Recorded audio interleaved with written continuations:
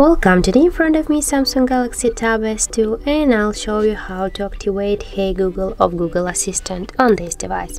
So first you should launch Google application, and right there on the right upper corner tap to the icon. Here now just go to the settings and tap to the voice section right there.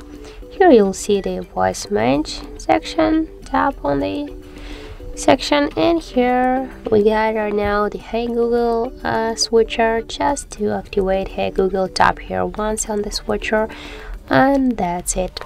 So that's how it looks. If you find this video helpful, leave like, comment and subscribe our channel.